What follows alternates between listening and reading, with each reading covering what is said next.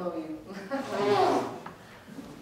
So yes, again, very short introduction. Young Wildeboer, evangelist, which is kind of a weird job title in Red Hat. There are 3 of us worldwide.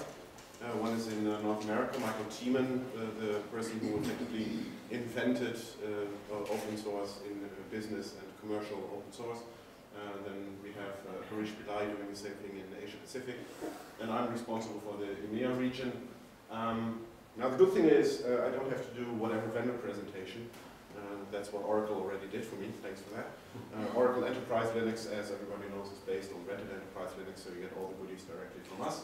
I'm not here to talk about products or stuff. I'm more to give the official Be Very Afraid presentation of today. Normally this is done by a lawyer. Today I'm taking that position, so you can go to the next slide, please.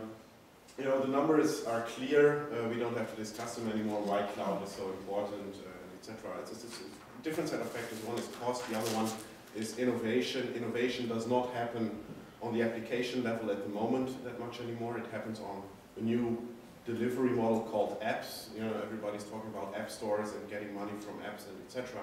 The classical desktop with a full-blown set of applications will go away in the next few years, period. Steve Jobs is absolutely right when he talks about the post-PC era. In my opinion, we're moving into a world where data follows people, and I want to interact with the data in the context I am.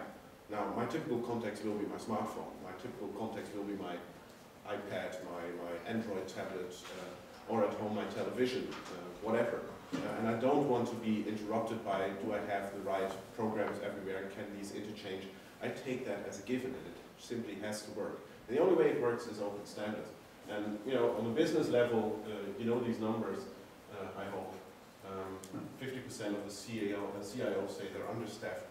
One important number that I figured out a few months ago, if you take the IT costs in an organization and compare it to economic growth of a country, then there is a slight problem there.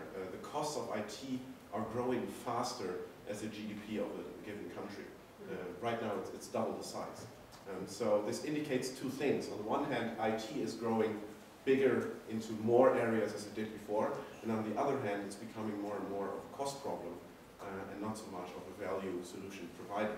So how can we fix that?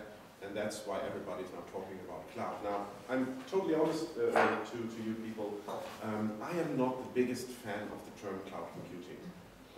You can call it outsourcing to zero. To me, it's a deployment model. It's one of the newer deployment models. The fundamental technology underneath is not really that different. Next slide, please. So, you know, what we want to do here, and then I'll stop with all this business stuff, provide new service despite budget limits, etc. It's all about saving costs and giving more value. Next slide. So do's and don'ts in that regard. Now, there's stuff to learn here, and I think the most important one are the next 2 slides. In my opinion, the typical market looks like this. You have big players, you have small players. They are interoperable in whatever ways. So you have, let's talk about cloud here.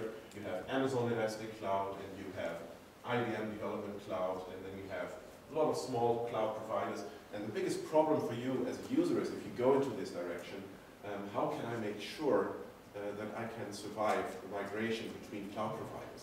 Now, in my opinion, after quite a few years in the business, migration is the biggest obstacle ever.